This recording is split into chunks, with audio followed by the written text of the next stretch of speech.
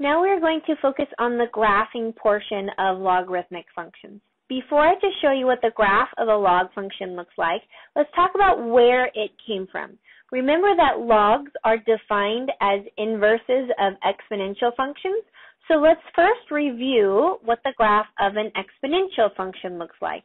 Looks like this here. Now this one is an example of when our base is greater than 1. Remember, when our base is a fraction or a decimal between 0 and 1, then the exponential function's graphed a little bit different, and I'll talk about that one here in a second. So this is what our typical graph of an exponential function looks like. Remember, if we wanted to graph an inverse, that inverse function is the function of it flipped over the line, y equals x, which I've drawn here. So if you can imagine flipping this blue function over that black dotted line here, you're going to get the graph of a log function. And so this is what your logarithmic function looks like when you have your base greater than 1. Now we want to talk about the properties of this. We can recall the properties of exponential functions. So let's look at the blue graph first. We define the domain multiple times. We know it's from negative infinity to infinity. We know the range is from 0 and above, because that's where my blue function is defined. We know that it has a horizontal asymptote right here at y equals 0. And we know it had a y-intercept right here at the value 1, because if I plugged in 0 as an exponent, I'm going to get out the number 1. Now we want to talk about what happens if we invert those properties, meaning what happens if we look at this red log graph here. So let's start with the domain. Domain is defined as all of the x values. If we look at all of the x values for this red graph here, notice it looks like it's going to go right forever. So that's going to be my ending domain. But notice it looks like it never goes left beyond this y-axis here. So that means my domain starts as 0. So my range here actually got inverted into my domain there. Okay, what about my range of this red graph then? Notice it goes down forever, and if I go far out enough here, I will see that it goes up forever. So my range is from negative infinity to infinity. So my domain and my range from my exponential to my log function get inverted. Well, that's the way inverses are defined. We switch x and y's. So my x values in my domain here are going to become my y values of my range there. My y values of my range here are going to become my x values of my domain there.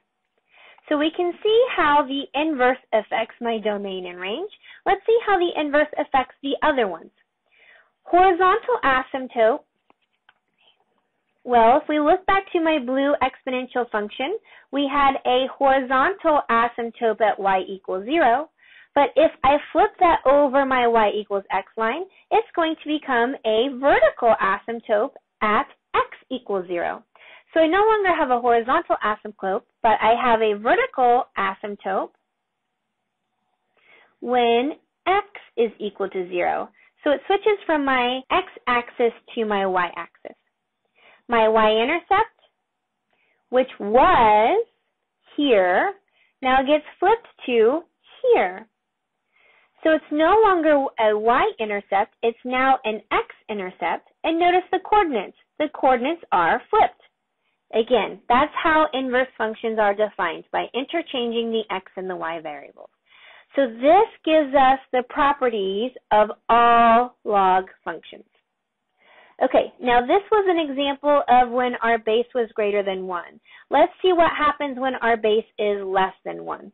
So I'm going to pull up my Desmos app here, and so you can see that I have an exponential function. This one is just 1/2 x, but this would work if I had any fraction between 0 and 1 in here. I'm going to get the graph of my inverse function by flipping it over the line, y equal x. And so if you can imagine what this looks like, it's not going to be as easy to see as the last one, because the last one was all above my line up here, which got flipped to all above my line down there. So that one was a very easy flip to see. This one's not going to be as visual because notice I have some of it above here and some of it below there. Well, those two things are going to get flipped. And so it's going to look like this. So what happens then is everything that was above here gets reflected to this one there, and everything that was below my line there gets reflected to this right here. So it's really kind of confusing to see them on the same graph because it's hard to tell what's what, but the different colors definitely helps. The blue is my exponential and the red is my logarithmic. And so if we wanted to talk about domain and range and intercepts and asymptotes, it should be the same thing as the last time. If I'm looking specifically at my red graph, my domain is 0 to infinity.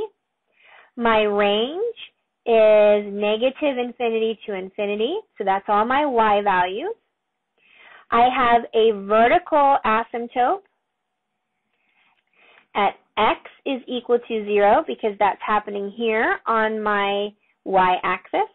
And I have an x-intercept, and we see it's the same place. It is at 1, 0. And so we can see how things are inverted from our exponential functions into our logarithmic functions. If you think about the definition of inverse, just switching the x and y coordinates, everything here switching from there all makes sense. So let's try and graph one of these log functions all on our own. And so I have the function here, y equals log base 2 of x. Remember, the easiest way to interpret a log function is to convert it into an exponential function. So what is this converted into an exponential function? It is the same thing as 2 to the y is equal to my x value. So that's my exponential function that I'm going to put here. Okay, so normally I pick values for x, and that's going to give me what my y coordinate is. In this place, it's actually going to be easier to pick values for y and then figure out what your x coordinate is. So let's start with y equals 0. If I have 2 to the 0 power, then that's going to be 1. So that gives me the ordered pair 1, 0. That's going to work the same thing if I were to plug it into my log function. If I picked 1 into my log function, I know log base anything of 1 is equal to 0. So it gives me the same ordered pair, 1, 0. Okay, let me pick a different value for y. So let me pick 1 for y. Well, 2 to the first power is equal to 2. This also is very easy to figure out in the log function because if I were to put 2 into my log function, my bases 2 and 2 would cancel out, and so that would give me the exponent of 1. And maybe that's another thing that we should be utilizing here. We have the property that log base b of b to an x exponent is equivalent to x. So maybe here I should be picking some exponents of 2. So if I picked 4, that would give me log base 2 of 4, or log base 2 of 2 squared. So these 2 would cancel out, and that would give me 2.